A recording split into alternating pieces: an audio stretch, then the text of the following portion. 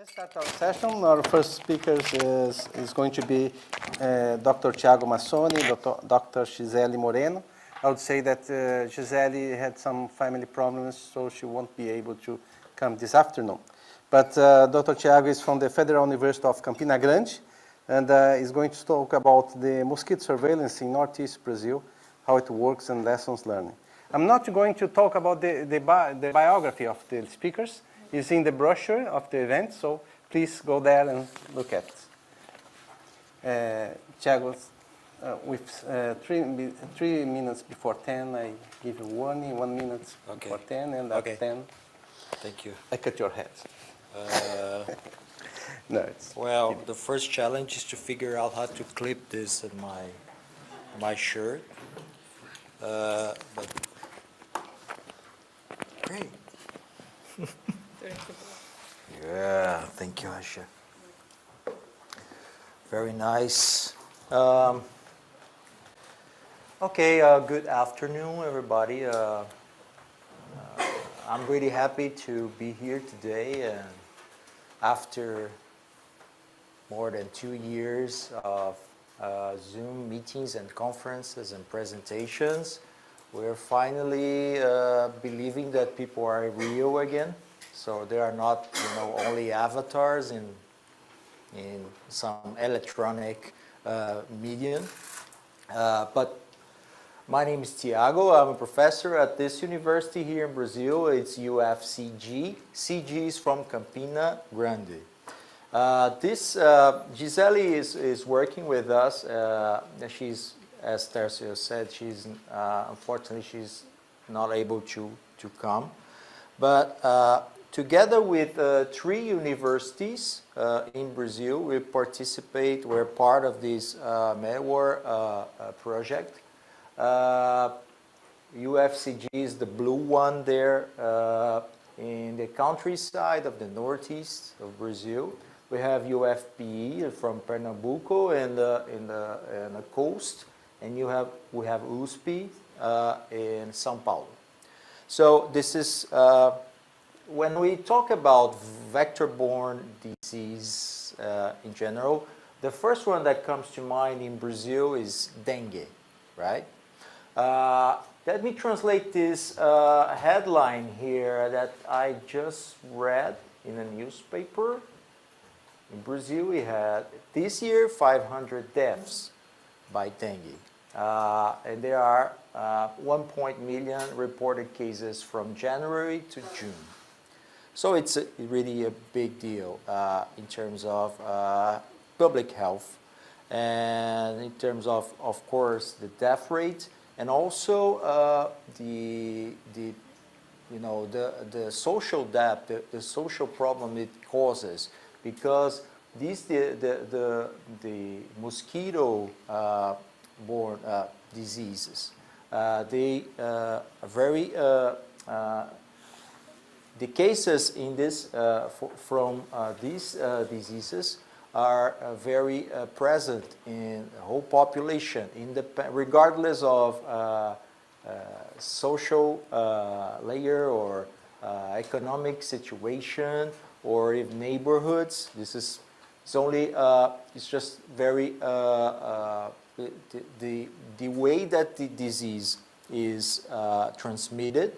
It's independent of everything. You just have to have a portion of water or still water where the mosquitoes breed, and then you can have this in the rainy seasons, for example. So in places where you don't have appropriate care of the disposals and garbage, for example. So this is the biggest problem in public health. One of the biggest problems we have. For fighting this problem, the government has this national program which tries to reduce the infestation of the mosquito. So it tries to fight the vector for trying to avoid transmission, and reduce the incidence of these 3 diseases, mainly dengue, Zika, and chikungunya. And try to reduce deaths by the most dangerous type of dengue, which is hemorrhagic dengue, which is probably usually when you get the disease in the second or the third time, it's more dangerous. They're more risky to have this type of more dangerous type of the disease. But the closest layer of care in terms of public health, the ones that are actually dealing with the population directly and trying to minimize the transmission and the mosquito breeds are the community health workers, right? So this is the layer that we try to work with. So they are the first layer of healthcare because they go, they are paid by the government, so they are government employees, staff. So they go to houses and visit the houses. They try to identify mosquito breeds and possible sources of infestation.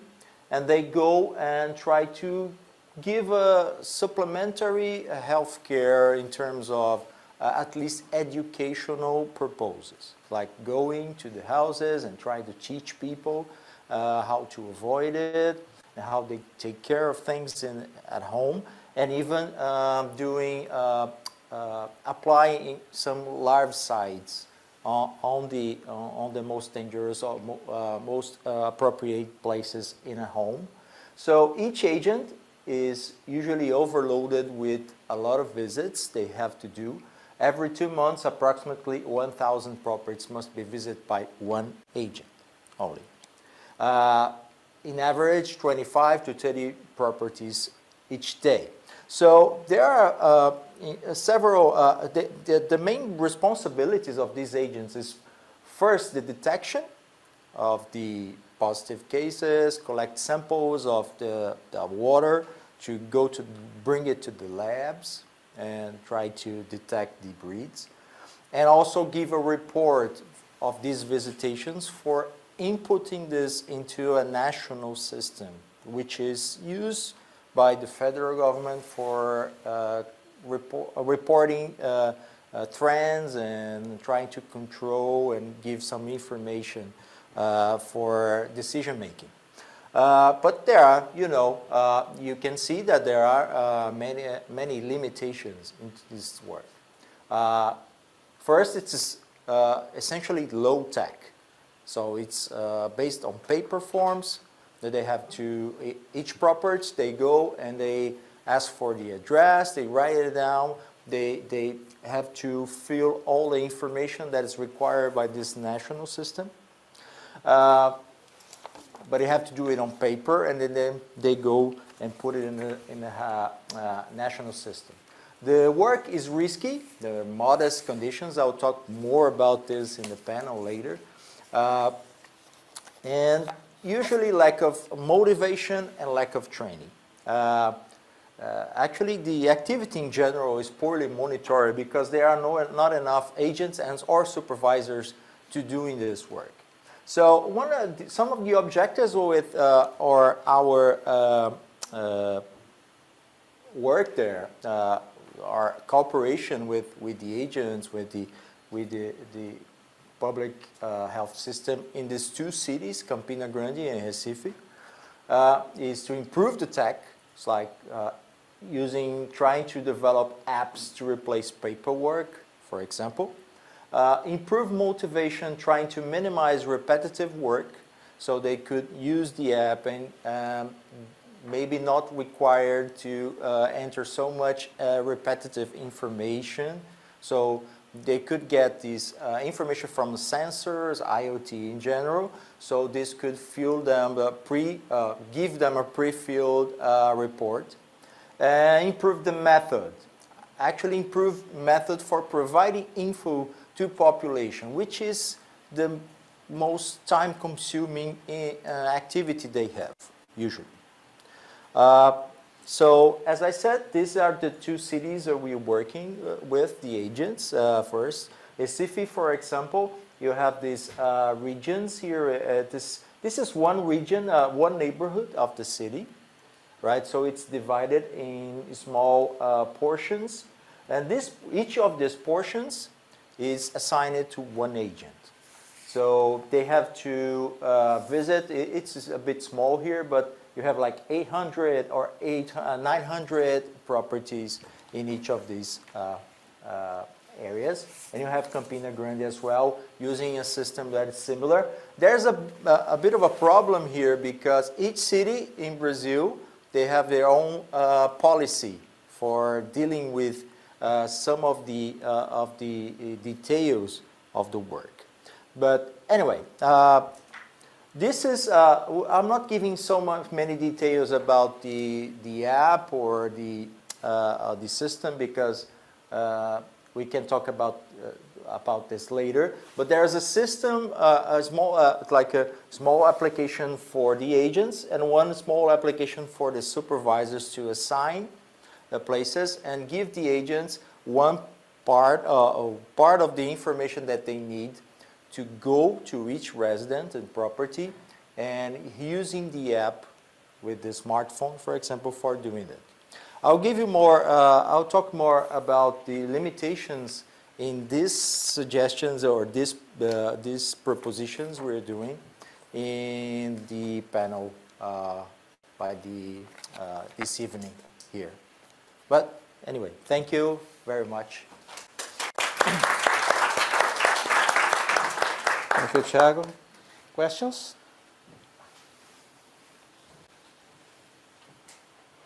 No questions.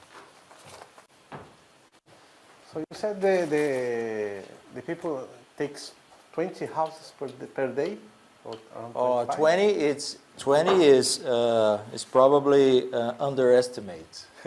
It's probably more, 25 to 30, because there are shortage of agents. The career is not very attractive, usually. So they always have less agents that they need.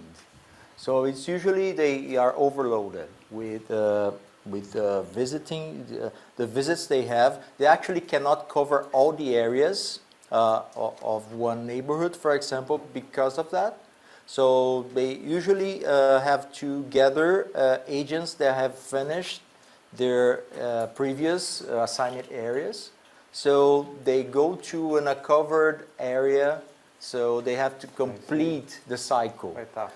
So this is a big issue. It's like having the work they have to do, and they get awarded for doing a good job by getting more work, right? That's good. So this is not very. It's not a good incentive, right, for doing their good work. Thank you. Any question? Oh, yes, I have a question. So are agents awarded based on completion rates of like say like a particular area? So like say if an agent achieves like 100% completion of an area, are they given some kind of award or some kind of incentive, or is it just like a pat on the back or something? Well, this is actually a frequent complaint we hear when we go and to talk to them, is that if you complete your cycle early before somebody else, you're getting to cover other areas that are not covered before. So this is the wrong incentive, right? This is like you give incentive for not doing your job, because if you do your job well, you're going to have more work. So this is a frequent complaint we get. And there's a pressure from the good agents, like the productive agents, to the supervisors to improve control over the agents that are not very productive. So there you have this, small war between groups, like the ones that are productive, the ones that are not so productive. So they're keeping, they keep this conflict. So the supervisors, do not have the information that is needed for doing this control. And with this app, for example, we could do that. They were very excited, the supervisors were very excited with the idea that they could follow the progress of each agent, because they don't know that with the paper form.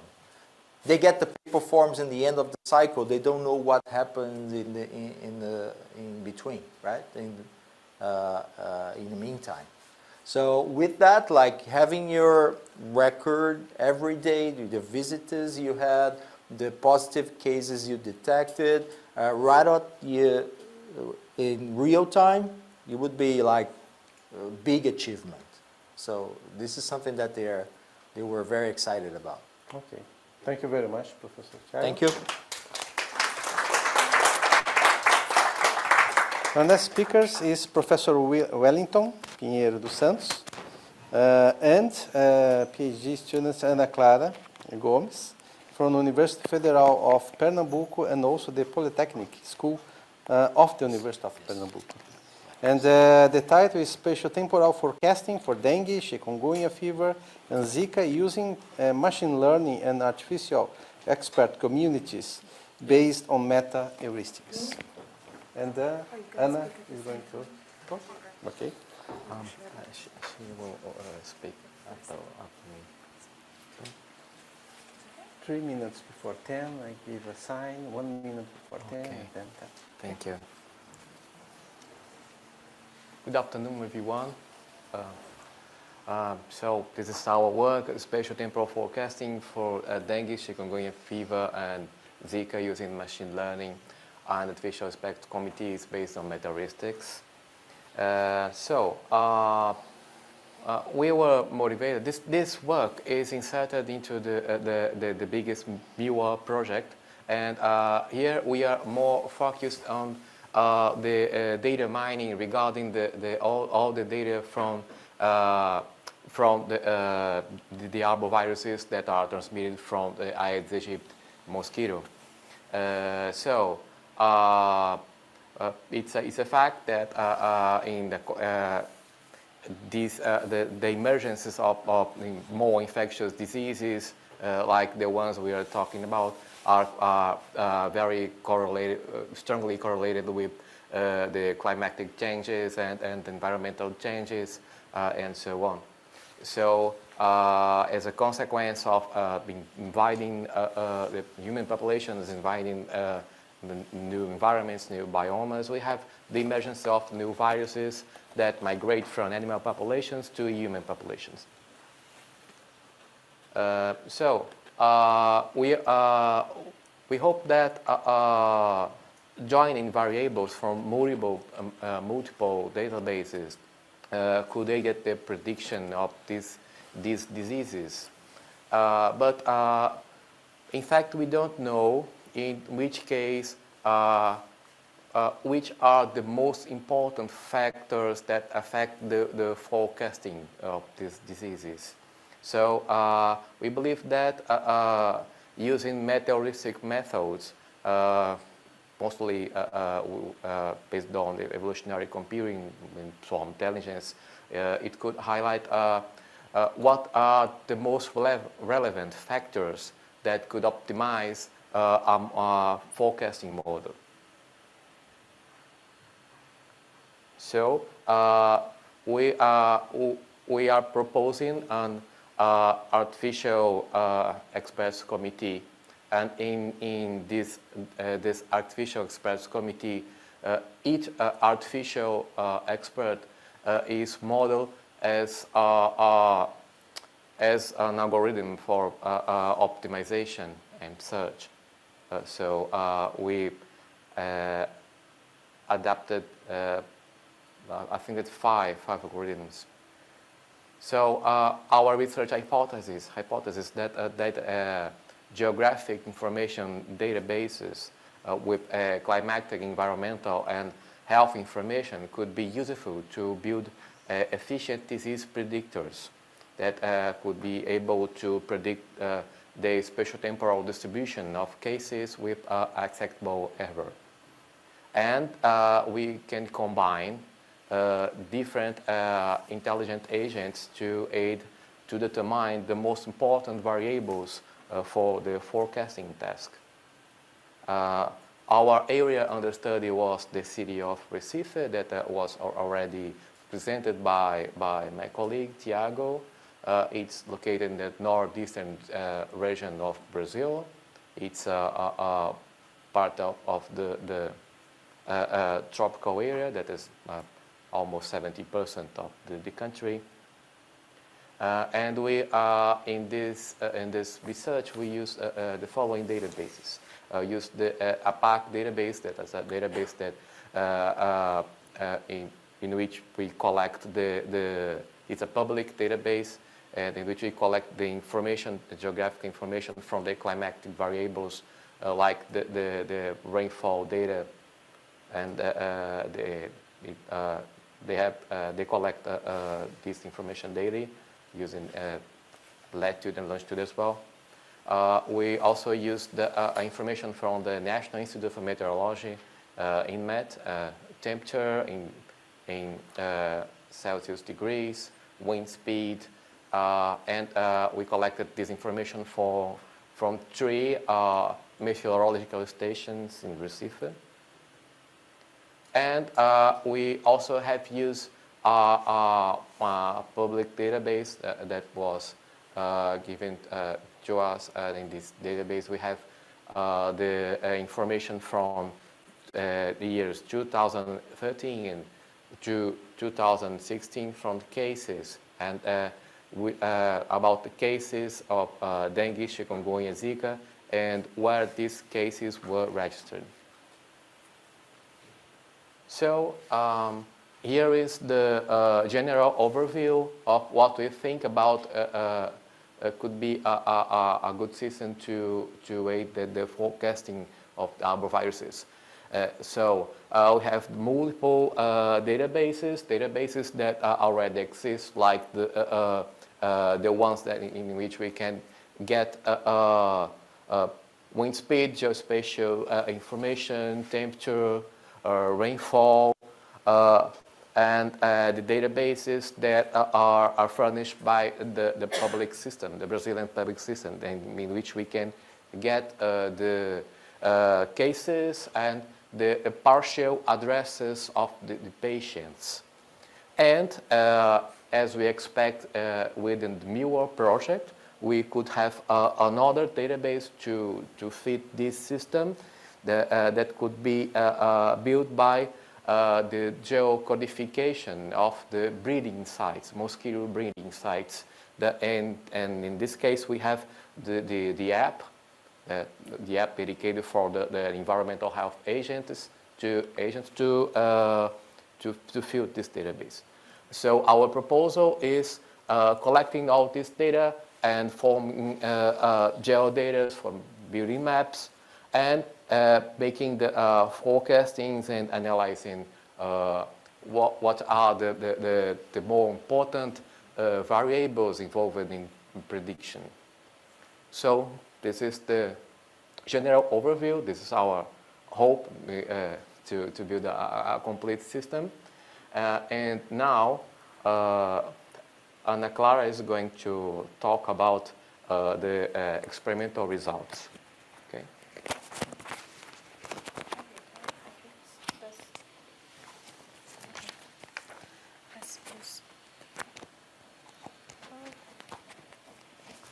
Is it correct?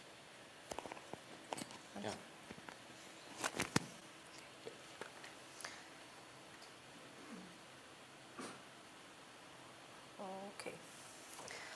Okay. The results is we considered good with have the results is considered good if we have a R coefficient is greater than 0.9 and the RNSA is less than 5%. The good results, good results can be obtained in MLP, SBM, ALM, and random forest.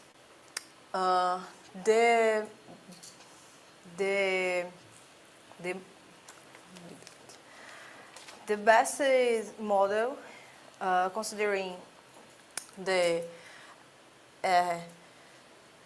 coefficient, RMSL, and the trying time, is the random forest with a tree with a 10 tree. Good. Posso continuar se quiser. Yes. Yes.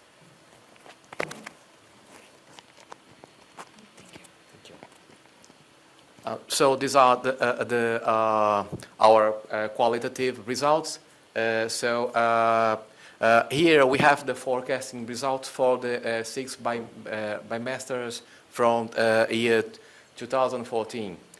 So we can see that in these red and orange areas in the south mainly, and almost in the west, we have much more cases of, in this case, dengue.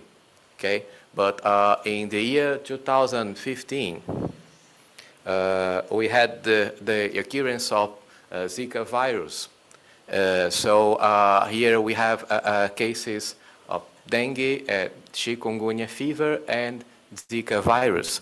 So we could perceive that there were in the following year, in the next year, we had more cases in the beginning of the year in the north, and in the end of the year, we had some a more controlled situation. But we believe that the number of environmental health agents is still insufficient, because the situation in the end of the year 2015 was not as good as the authorities, the health authorities, wanted to be.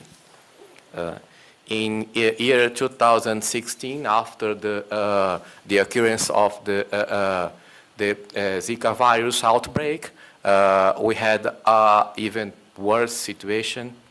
We can see that it's quite important to not only adopt new technologies, but to augment the teams of for the surveillance as well.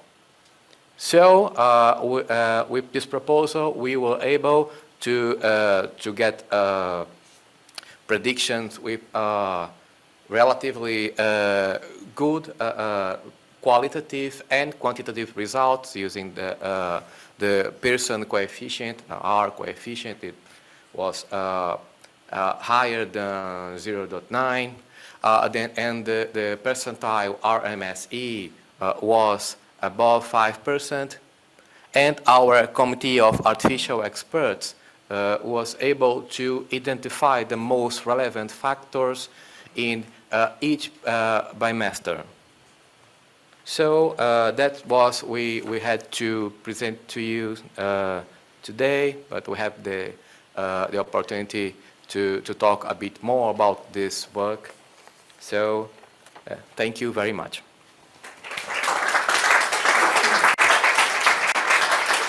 Thank you, Ana. Thank you, Professor Wellington. Any questions for them? Please. Thank you very much for the presentation. I just wonder, for this prediction model that you developed, if you can explain a bit more about the timeline and time frame for okay. prediction, how long in advance we can predict in your model. And the other question is that, if I understand correctly, you just include some other meteorological parameters like the rainfall and temperature as an input of your system. Did you try other indicators or parameters, like, for example, access to the hygiene or the lifestyle or infrastructure of the people, because you just looked at this special regulations of the residential area and the people. Is it did you look at that? Because you just had a very high correlated results wonder if this body only is related to the meteorological parameters or any other parameters that would be included as well. Okay, let's start by the end. Okay, so we organized the data in the following, according to the following organization.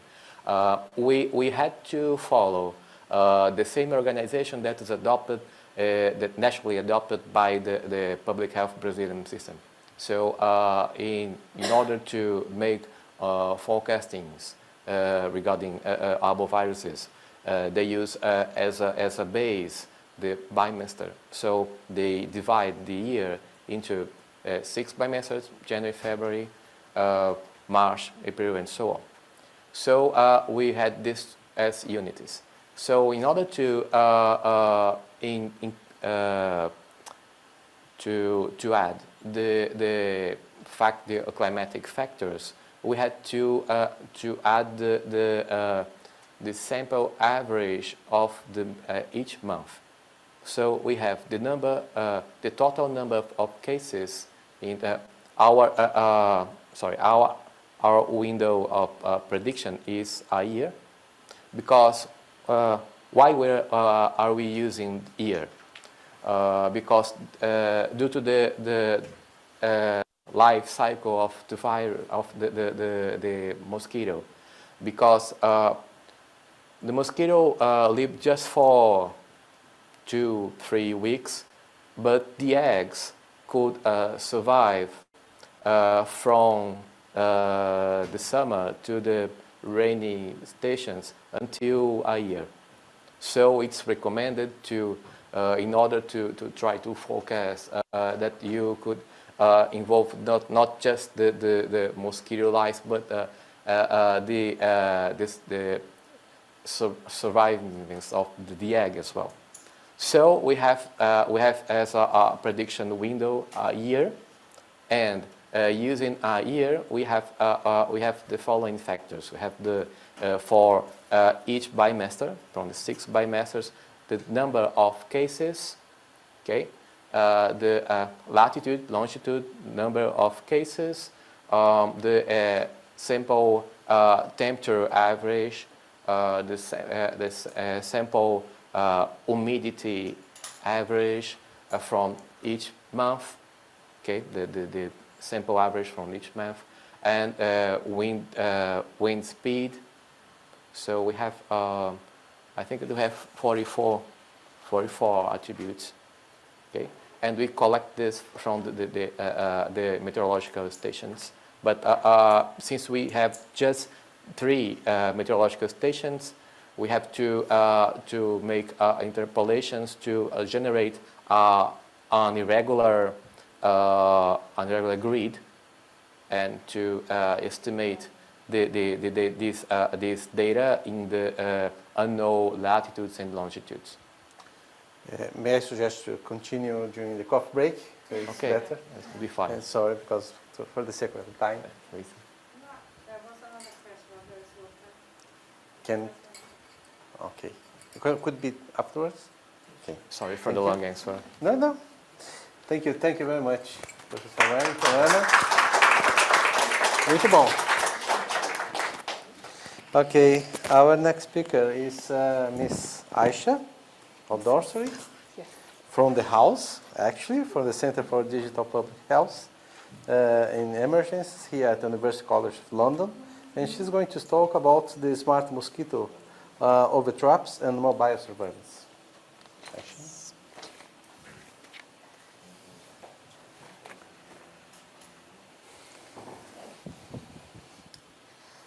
So, hello everyone. As Tercio introduced me, I'm a third-year PhD student at the Digital Public Health Center.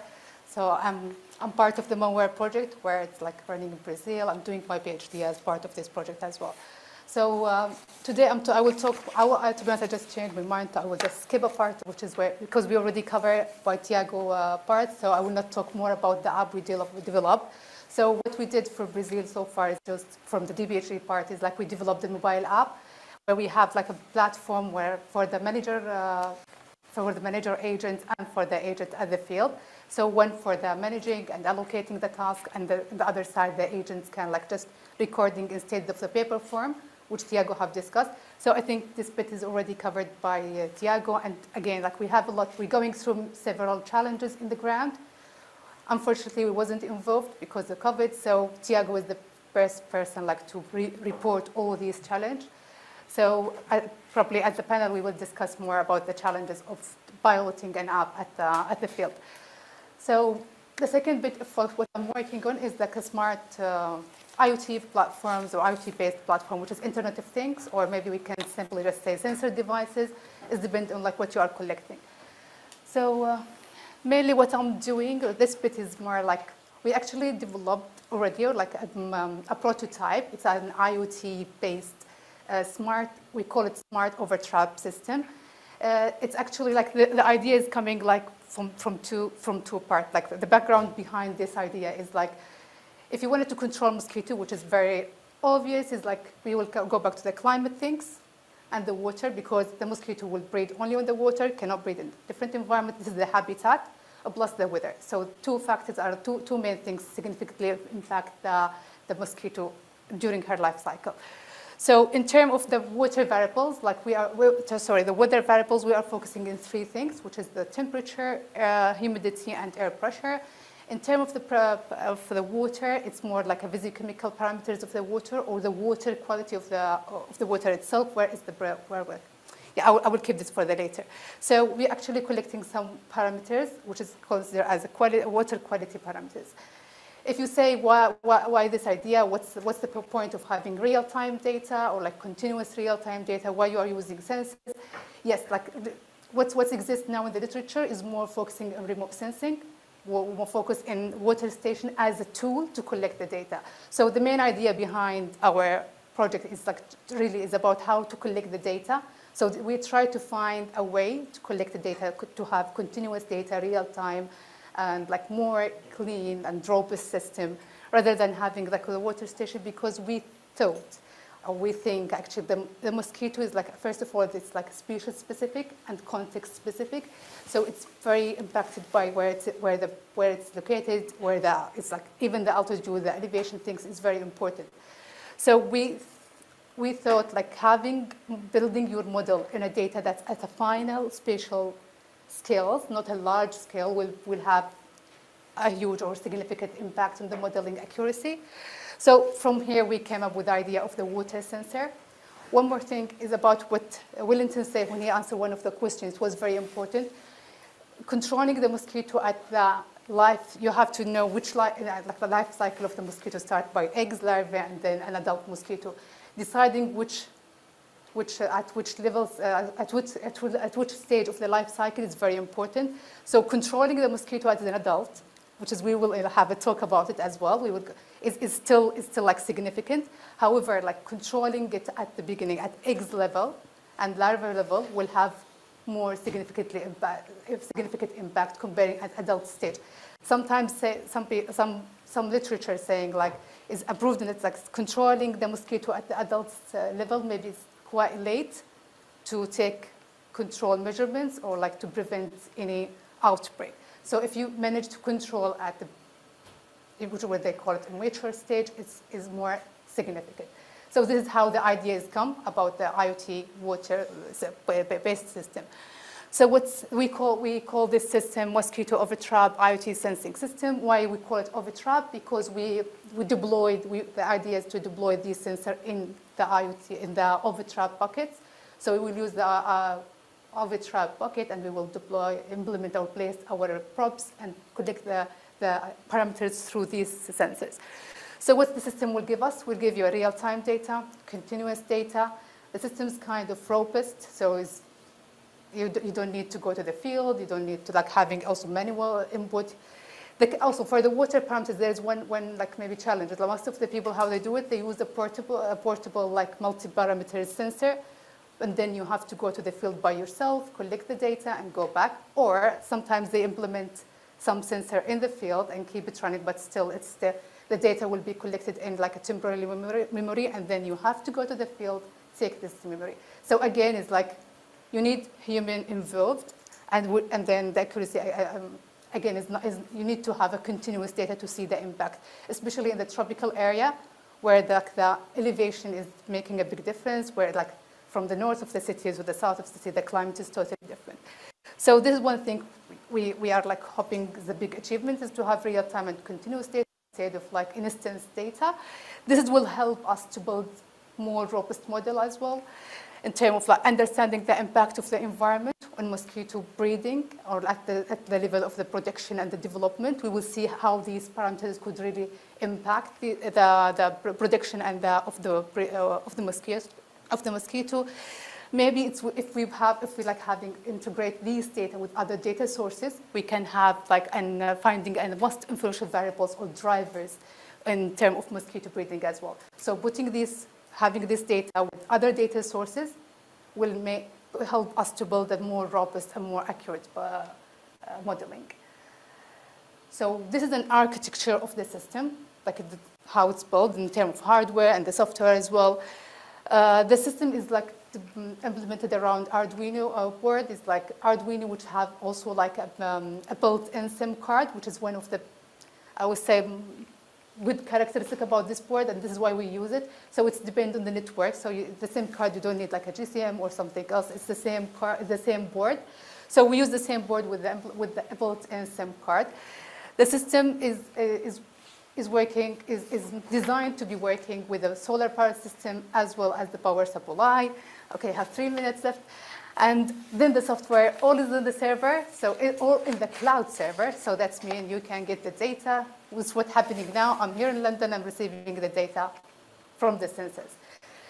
So this is how the system looks like. This is the first prototype of the system. We are planning to make, based on the first primary analysis of the data, we decided to make some amendments. So this is the first prototype, and hopefully next version is coming with some adding more sensors and do some extra things based on the first analysis. This is where we deployed the first system. It was deployed in the Natural History Museum of Funchal.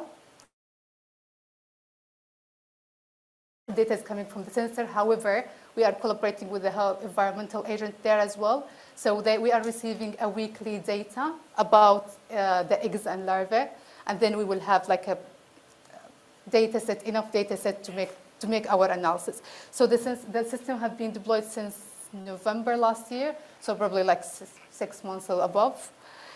Yeah, so this is the type of data we are receiving. We have the maps over here. Here is actually, this is maybe the most important bit, which is the future work for us. Like this is the map of Madeira, and these are the number of the overtrap they have so far. You can see the focus here in Funchal, where it's located. I think this is like the main capital in the tourism area, the capital of the island. So this is why the focus is here. Plus the overside, the middle, and is like the mountainside, and again, the focus in where the human are coming, which is we expect the mosquito to be more.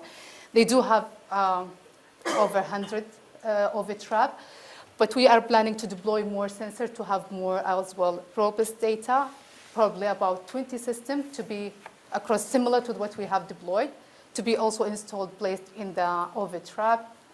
1 minute. And that's it. So this is the team at Madeira. We're supposed to have like Professor Nono, who is not here, and Dr. Brona as well, who's helping us in running these parts. So this is the Madeira team who helped us to do this. In short notes, we just collaborate during the COVID, and it was nice, like we do everything quick, although like it was challenging to go and travel, but we got a very good support from the people there, and we have some people as well today to report about other sensors. So that's it, I'm done. Yeah. Very good.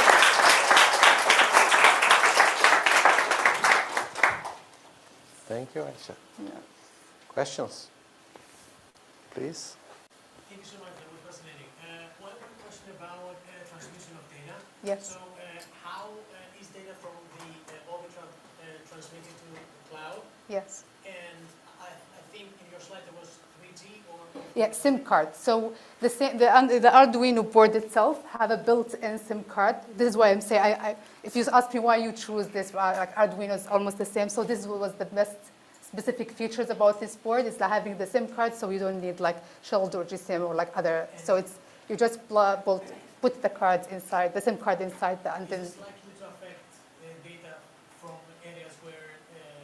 low. Convert is not. Yeah, this is like then you need to have something different, which is like some of our colleagues suggest the idea of the LoRa. So in case if the coverage is not good, so then you need a LoRa.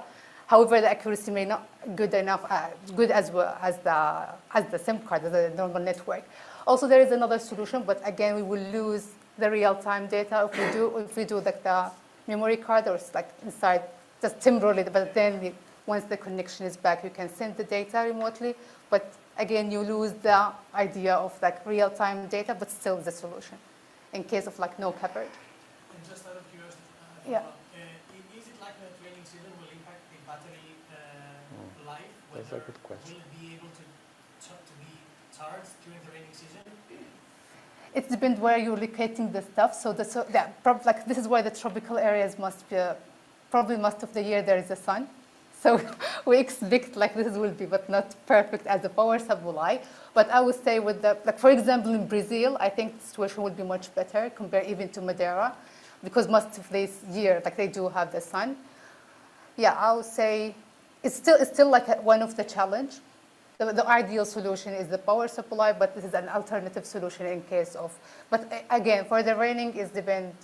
Yeah, the solar, if you don't have the solar panel, as you know, like I think you know since you asked, like it's like you can charge it whereas during half the day. If there's a battery still, you can keep running. Plus, the system is not using too much power because we don't like having too much. The data itself is not heavy, it's not images, not videos. Yeah. Okay. Please. So, is it cost efficient when it goes to installing such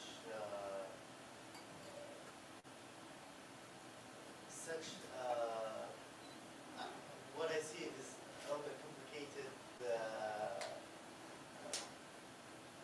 device. Would it be cost efficient? The cost efficient. Yes, so if you compare, this one is a good question. Maybe if you compare the on-shelf multi-parameter sensors, the manual one, like it's almost like more than triple the price of like assembling these, put the one box together will cost you absolutely, comparing with what's like an on-shelf product, yeah, it's cost effective, it's constant cost effective. Yeah, go One on. quick question.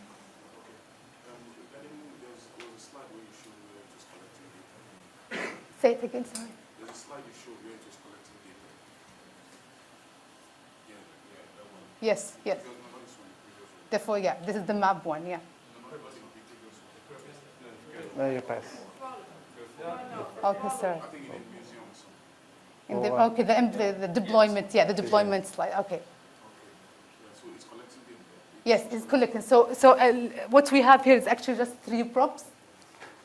One is for, one for the temperature, one for the, probes. One for the pH, one for the dissolved oxygen, one for the water temperature. And now we're planning to add more like water quality sensor because again, we found like the mosquito is more like species specific. So we need to know if like some parameters may be important for some specific species. So we don't want to like ignore something. We want to include all the water quality parameters. So for example, conductivity, salinity is not included in this prototype. However, in the future version of the system, we will have more sensors. And in the box itself, you can see there is the weather sensors. Yeah, it's just here, like it's collecting weather, humidity, and air pressure. Okay. Yes. I think time is over. Yeah, thank you. Thank you very much.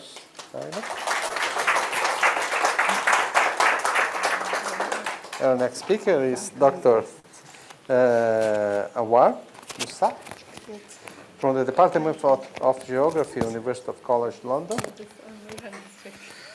And he's going to speak about the use of spatial temporal models for predicting the burden of mosquito infection in Brazilian cities. That's good.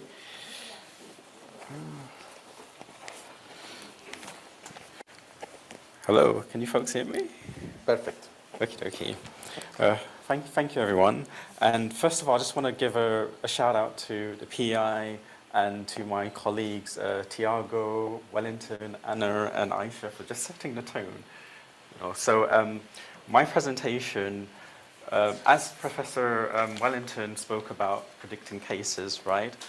Mine is more focused on risk assessment for household levels of infestation across neighborhoods in Recife. And basically, we want to apply some kind of spatial temporal model to understand and quantify the risk trajectory of mosquito infestation across these neighborhoods during a certain time interval, say January 2015 up until October 2019, using routine data in order to kind of inform us of which neighborhoods have sustained risks. So just to kind of set the tone, so there are many different species of mosquitoes. So the most infamous family is the Anopheles, which is responsible for transmitting a parasitic protozoa called the Plasmodium, which in turn causes malaria in humans. And then you have another infamous species, which is the Aedes species, which there are broadly two common types, which is the Aedes aegypti and the Aedes albopictus. And these are known for causing neglected tropical diseases such as dengue, chikungunya, yellow fever, and Zika, as well as Rift Valley fever as well. Just to quickly illustrate the transmission cycle, and so you have two distinct populations. You have the female Aedes mosquitoes population, and you have a group of susceptibles. And so the virus is transmitted by the female mosquitoes, but for them in turn to get infected, they must get into contact with someone who has already been bitten by an infected mosquito. Once that mosquito takes a blood meal from that infected host,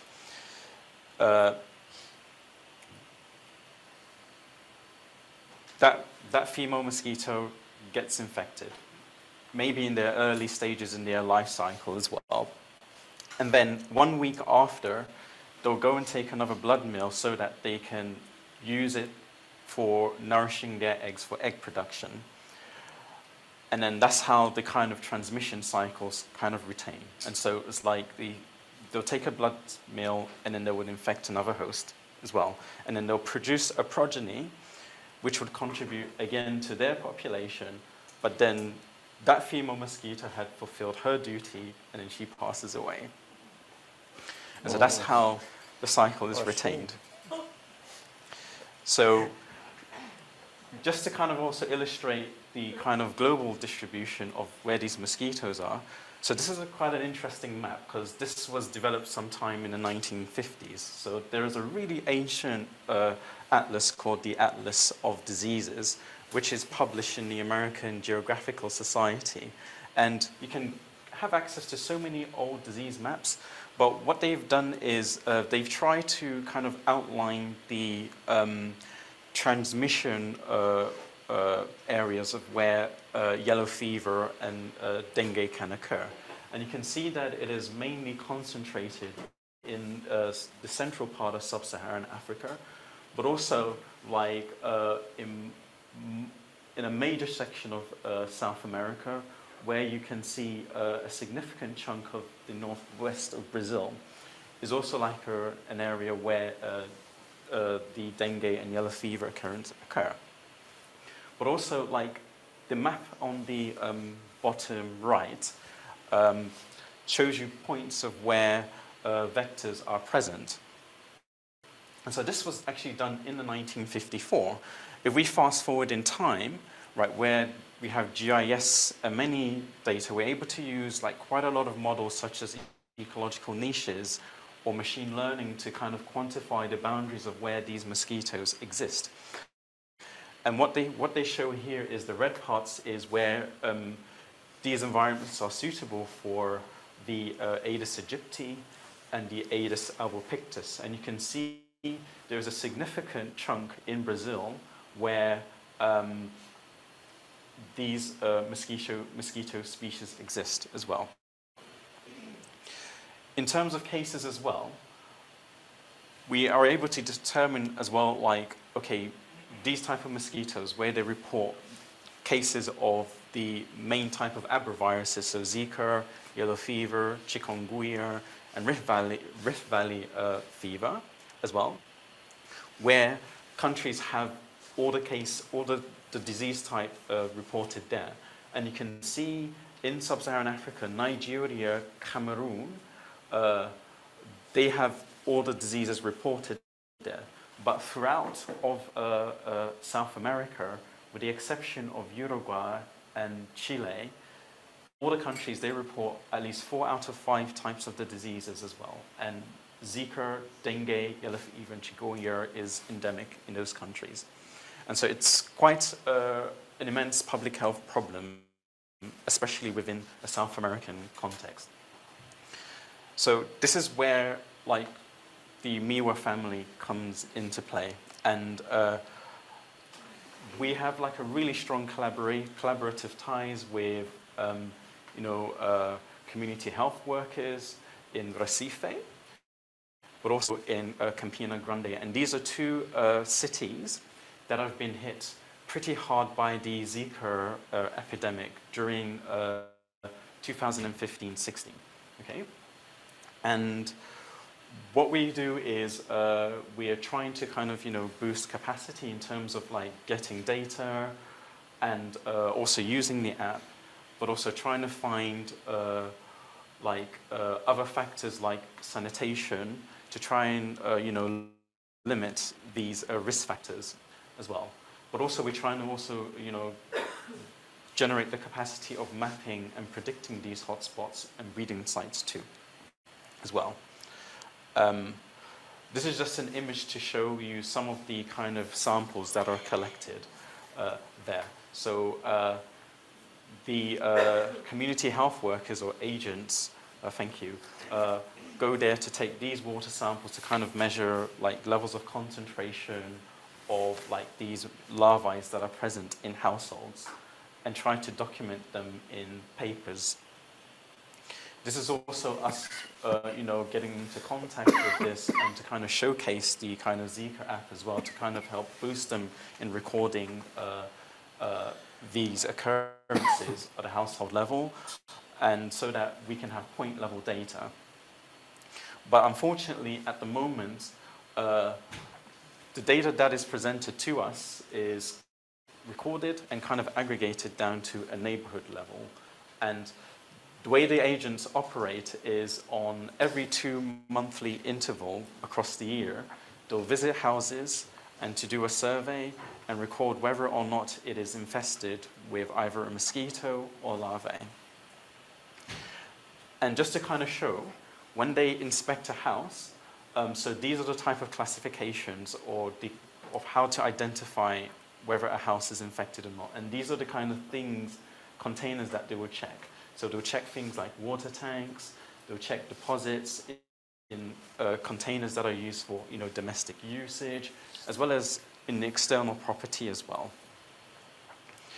And so, yeah, just to kind of mention again, just to kind of reiterate, so I currently have routinely collected data that is provided by the Environmental Health Agency from Recife, and I have data on the neighborhoods, and so this kind of preliminary analysis that I've done, I used a spatial temporal model just to look at the kind of trajectories and look at what is the overall risk.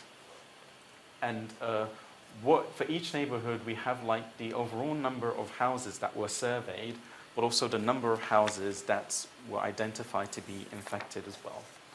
And what we did was I just fitted a binomial, a Bayesian multivariable binomial regression to just quantify the odds ratio, which is basically kind of like an epidemiologic measure that tells you whether if there's an increased risk or a decreased risk. So if you have an odds ratio that is equal to 1, then there is no risk at all. But if it's below 1, there's a reduced risk. And if it is above 1, then there's an increased risk. And we try to get them specific to each neighborhood, but also specific to each cycle as well.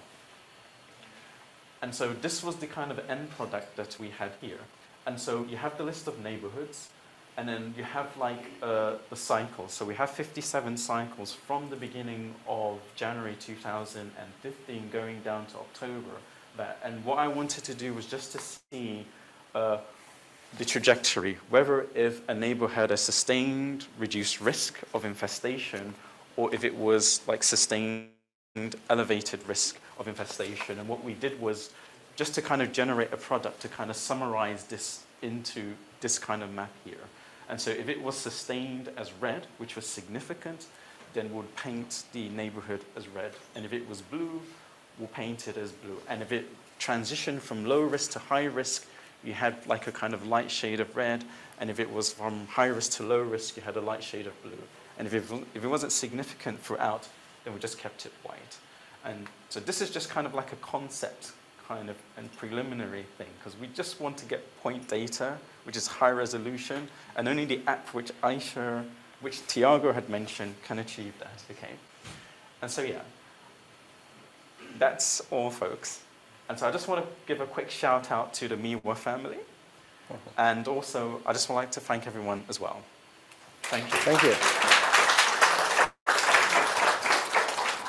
Very nice. Let me ask you, you show a map that at least 4 kinds of disease happens in Brazil. But the previous map you show where there is no action from the mosquito in a large area in the central east of Brazil and the south of Amazon. So, yeah, this one you show that at least 4 of the 5 diseases reported. Yes. And the previous one? Or the previous one, Yeah, this one. it's not suitable for either Yes. ads. In all this green area here, it's a very large area in the center east of Brazil. Yes, so this work was published by Liter et al. And the data that they used was so the ADIS compendium. And what they've done was they had to bring points of surveys that was reported from since, if I could remember, 1973 up to date. And so what they did was they had to take points from national health agencies that are willing to share those surveys.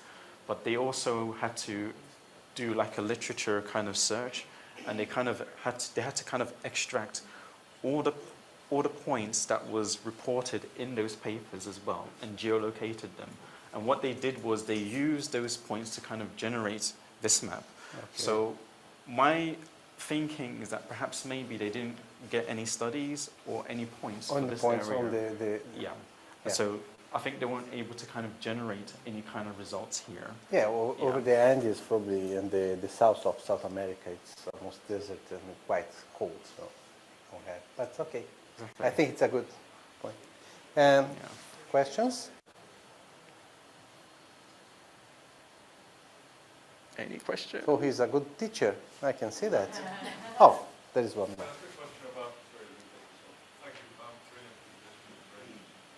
I don't suppose it's part of your research, but do you think eventually these diseases will reach Chile and Uruguay with global warming challenging?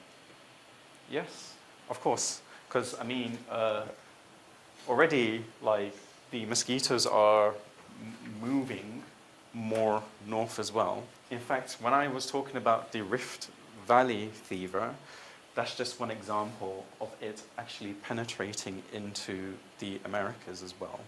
And North America, in fact. And yeah, I'm sure because these maps that were generated, because the compendium, they use points that was from 2014. I wouldn't be surprised if I was to actually do a quick Google search to see if there are any publications on these type of diseases in these areas as well. And so, yeah, I think that that the boundary of these diseases would expand, not just like north-southwards, but it's also going to expand in this direction as well. Yeah. There are some reports that the yellow fever and even malaria is going up the Andes Mountain. Actually, it wasn't only on the bottom, but now it's the more high levels. Okay, thank you. Thank you very much. Thank you. And at last, but not at least, our speaker, Professor Dinarte Vasconcelos from ITI, Larsis, from the Instituto Superior Técnico from Lisbon. And the title is going to be Acoustic Sensors for Monitoring Ecosystem. Thank you. Hello, everyone. Thank you for inviting me to talk here. I will talk a little bit about the mosquito in Madeira Island, and after that I will talk the sensors that we are being developed. First, the mosquito vector monitoring can be divided in three big approaches. The traditional one, the acoustic and non-acoustic approach. The traditional one is using the manual trumps to count the mosquitoes and identify them. In the acoustic, we can use the audio analysis methods, machine learning and deep learning methods, and the acoustic trump devices too. This non-acoustic device is more to identify the breeding sites. So normally they use machine vision based techniques via image processing and high-speed cameras. And in this approach can be included the ISS sensors too. So here we have the traditional method that's it's been done in Madeira Island. As we know, it's a time-consuming method. It's requiring people to go to the different traps and collect the data. So here in this image, we have in red, we have the presence of mosquitoes through the eggs, and in blue is not the presence of the mosquitoes. Here is the office trap that normally we use in Madeira with a Velcro tape, where the mosquitoes go there and put their eggs. Normally, this one is just applied for the Aedes aegypti. Here, Funchal is the capital of Madeira Island. Mainly is a touristic island. So the municipality of Funchal started monitoring the city in October 2005, and the first outbreaks appears in 2013. Currently, the city has 28 traps in the city, and in Madeira we just have the Aedes aegypti and the Culex mosquito. That is only these two types of mosquito that can transmit the diseases. We have other species, but they are endemic, but they don't transmit the diseases. Here we have a small graph for the first outbreak that's happening in Madeira Island. In the y-axis we have the number of weeks.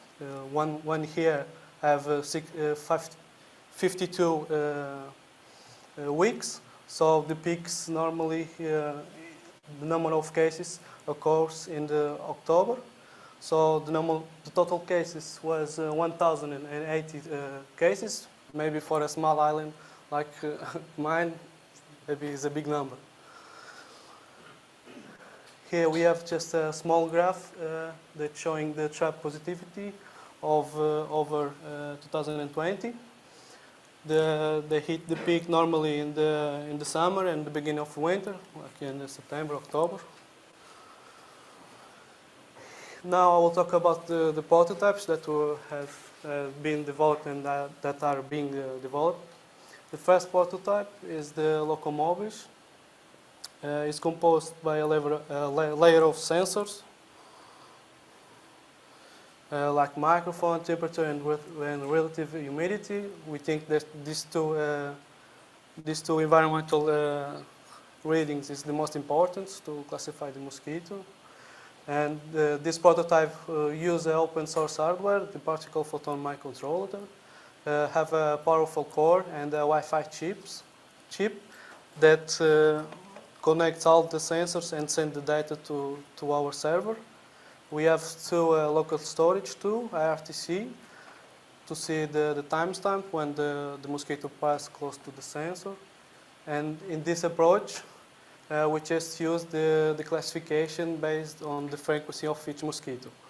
As I already said, we send the data to our web-based interface. We can search and download the sounds and the spectrograms too.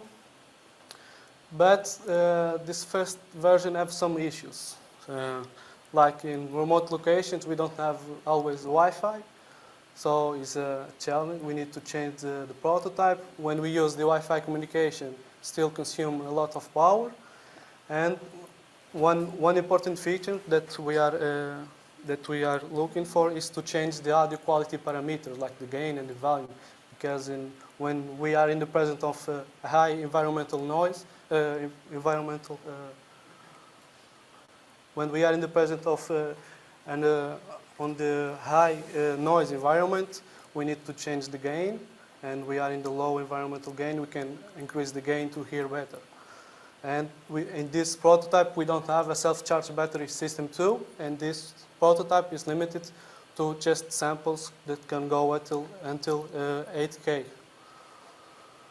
So we merge with the version 2 that have some environmental sensors, that have a self-battery system, and now can go until 44.1K.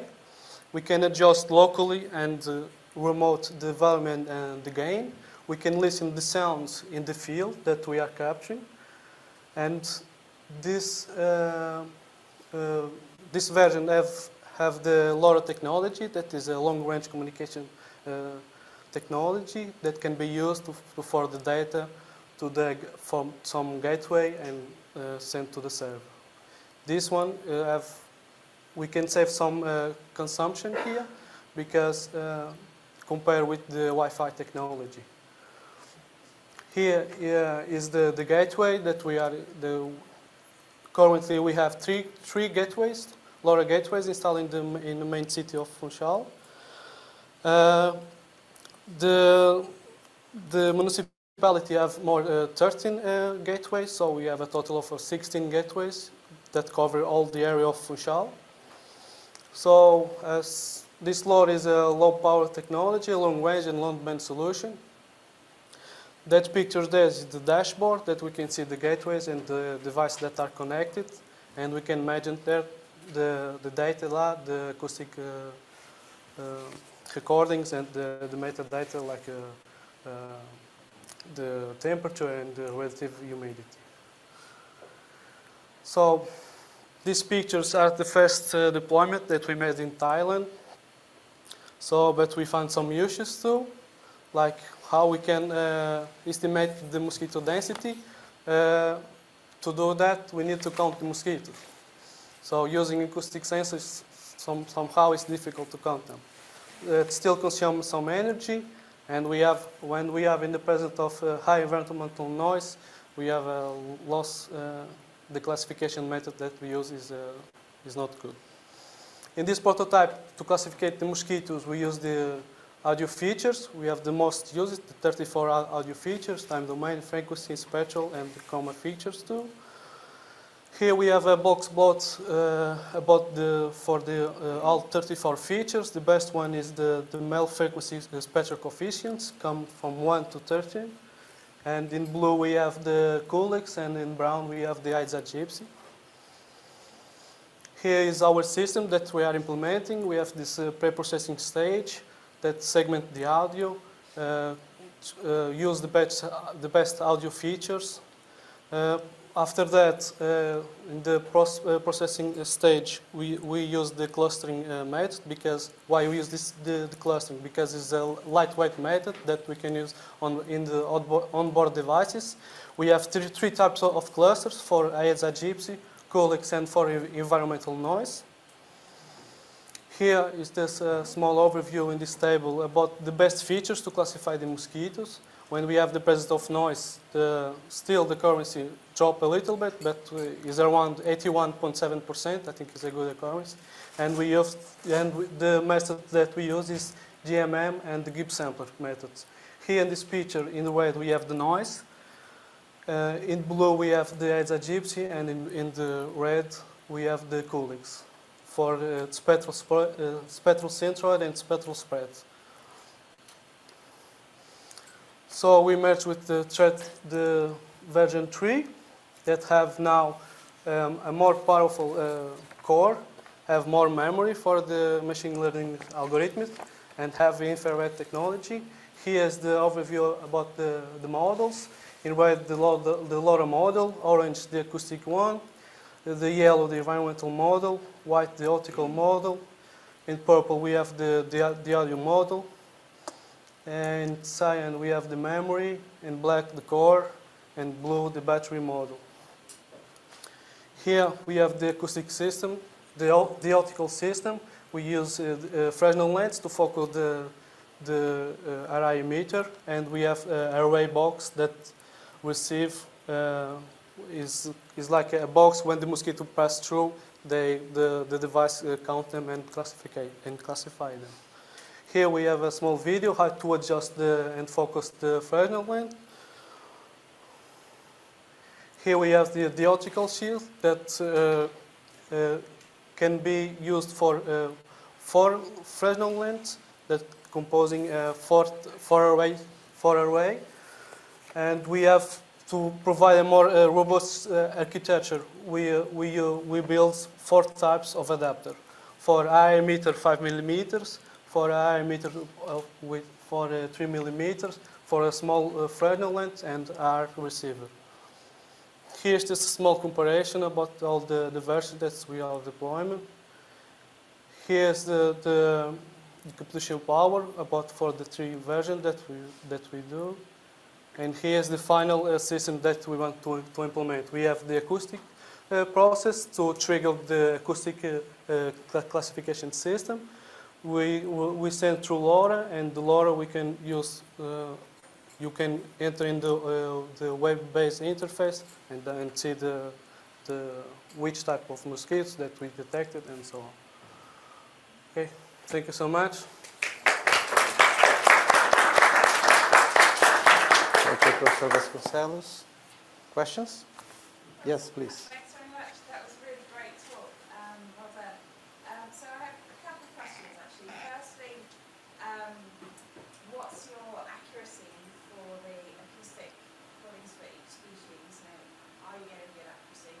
And the second, are there other ways of doing it, like deep learning? Could you use acoustic deep learning for those methods? Because if you're extracting parameters, it might be better to use deep learning at CNN or recursive neural network to find the best parameters and then train on those. Yes. Okay, thank you for your questions.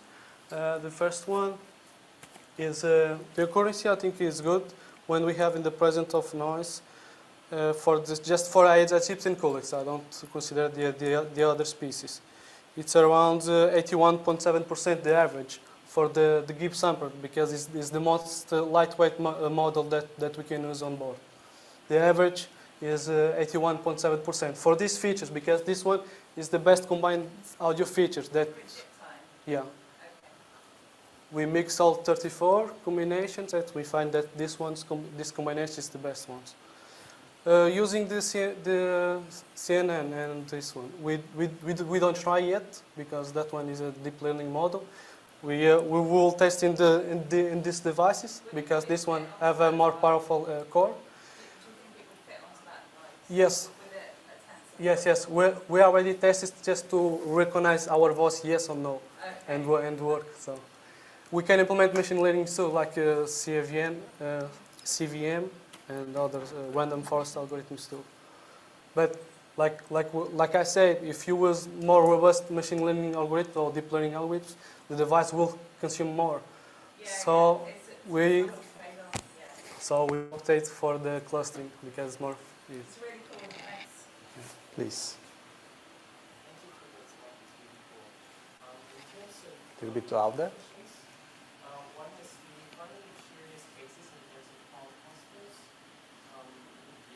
And the second question is, will you be combining technologies like both image and audio signals together?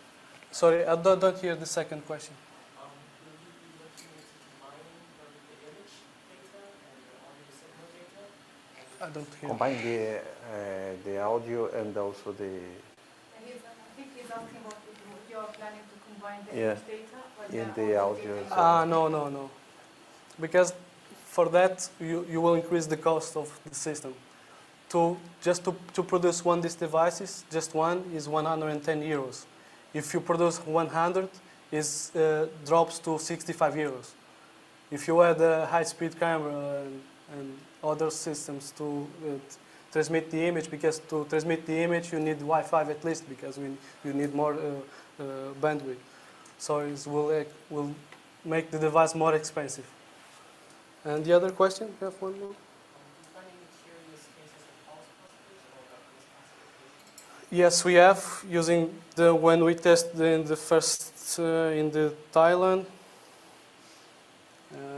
in D here, we find some false positives.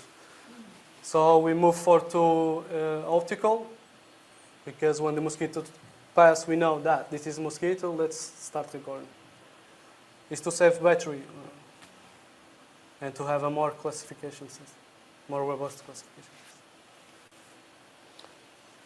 Okay. Thank you, Professor Vasconcelos. And I think that's the end of our session. Let's thank all the presenters and also the audience to be here.